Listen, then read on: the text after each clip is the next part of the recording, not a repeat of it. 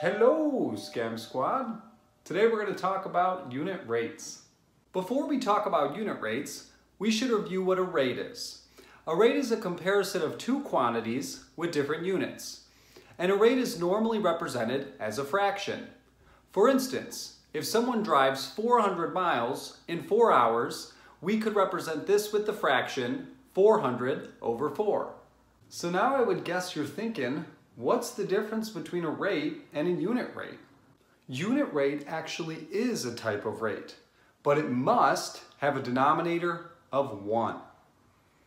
For example, if someone drove 100 miles in 1 hour, we could represent this as the fraction 100 over 1. How do you find the unit rate, you ask? Well, it's simple. If you have a rate, all you have to do is divide the numerator by the denominator. So let's go back to our example. We had 400 miles in 4 hours. In order to find the unit rate, we would divide the numerator by the denominator.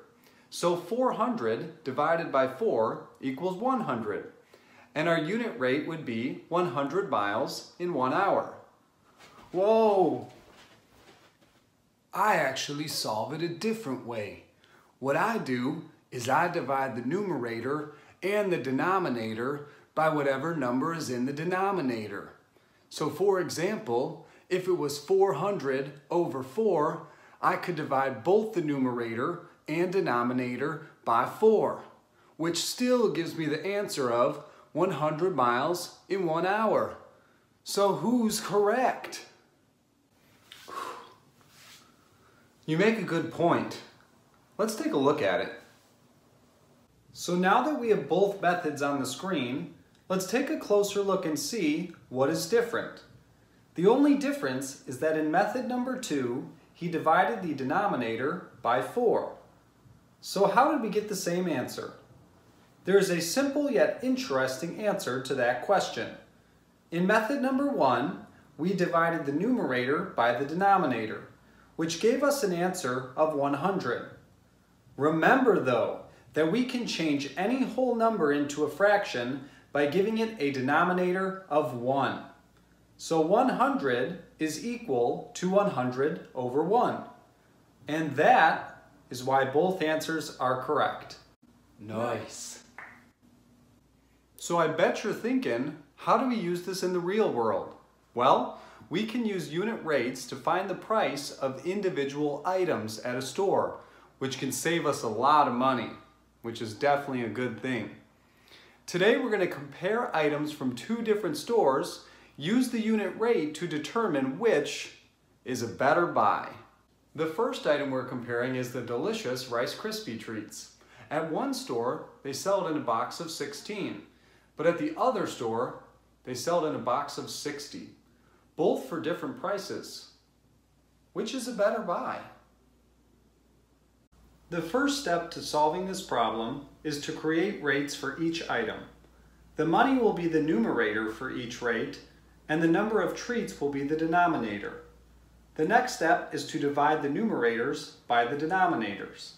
So 10.89 divided by 60 equals 0.181, and 4.29 divided by 16 equals 0.268. But since we're dealing with money, we have to round to the nearest hundredth, which lets us know that the box with 60 Rice Krispie treats will cost 18 cents per treat. And the box with 16 Rice Krispie treats, it will cost 27 cents per treat. So we can see the better buy is the box with 60 bars. So the final item we're going to be comparing is macaroni and cheese. But now it's your turn. I want you to find the unit rate and determine which one is a better buy. At one store, they sell 18 boxes in a pack. And at the other store, they sell 5 boxes in a pack with different prices. The prices are listed, so I want you to find the unit rate and determine which one is a better buy. I would recommend you pause the video now and resume it when you're ready to see the solution. You got this.